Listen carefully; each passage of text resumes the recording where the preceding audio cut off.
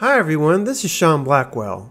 In my last video, I shared with you a new approach to healing your bipolar disorder, an approach which forms the foundation of my new Bipolar Awakenings Healing Retreat. If you remember, this approach brings together the most useful parts of psychiatry, psychology, the peer support movement, and shamanism, creating a truly integrative healing program. In this video, I'll focus on the preparation necessary for taking this retreat, demonstrating how those different components come into play. But before we talk about preparation, it's important to take a look back at a few underlying assumptions. To start, as I explained in my video How Kundalini Affects Bipolar Disorder, the root cause of bipolar disorder is not found in the biological brain, but comes from repressed or blocked bioenergetic material, or Kundalini, which appears to reside in our chakra system. A system which has not been found by materialist science, but has been validated by mystics around the world for hundreds of years. The material itself is largely composed of emotional content from life trauma, but may also include traumatic events from our birth, as well as energies from more controversial dimensions of our existence, such as past lives.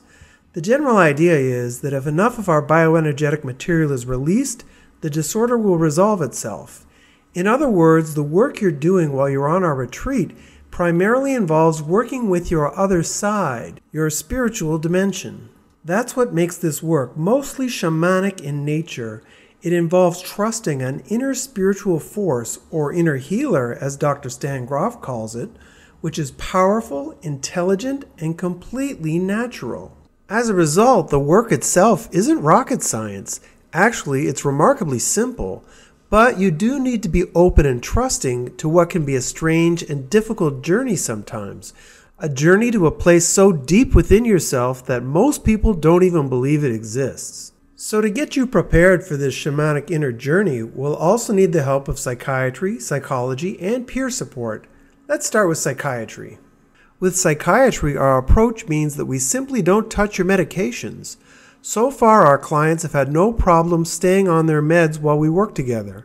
Not only does staying on your meds help reduce the risk of you entering into a crisis situation, but it also means that there should be no conflict with your family or psychiatrist regarding your desire to do the retreat. Once you've returned home, you can talk to your psychiatrist about reducing your meds slowly. If you continue to do well, you should eventually be able to talk him down to no meds at all. On any journey, it's always great to have a map, and in our case, the map comes from transpersonal psychology. Along with providing a more optimistic framework for understanding bipolar disorder, transpersonal psychology is also able to interpret many different aspects of your disorder in a much more positive way. That's why in preparation for the healing retreat, you should review all of my bipolar or waking up slideshow videos. Having this intellectual base will make you more open and trusting to your healing process because you'll have a far deeper understanding of what you'll go through on a retreat. From the peer support movement, we borrow one very important thing: a peer. Anyone attending our retreat must bring someone with them who is wholly supportive of what we're doing together.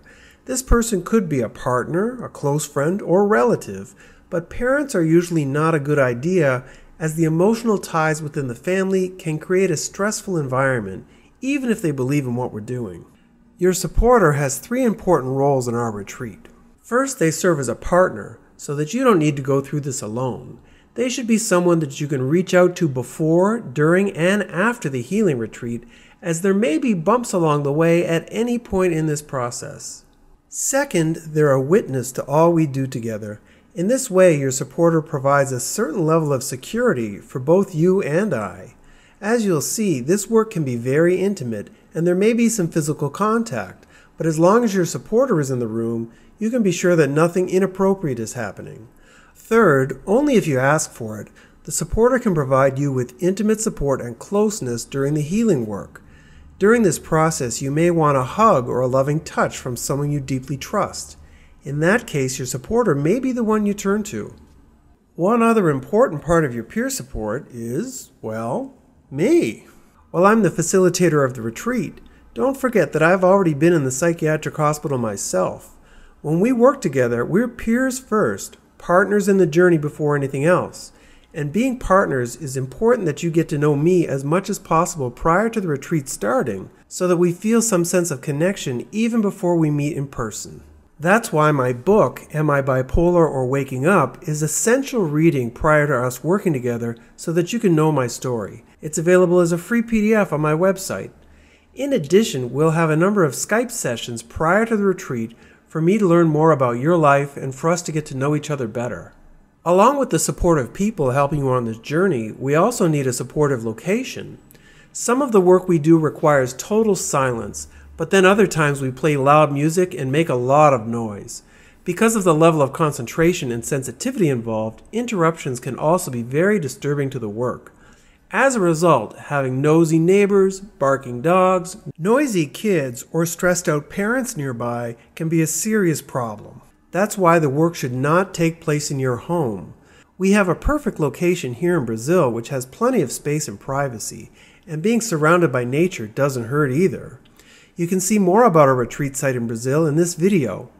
However, if you prefer to do the work closer to your home, I am open to travel. It's just that any location we work in must have the space and privacy that we need.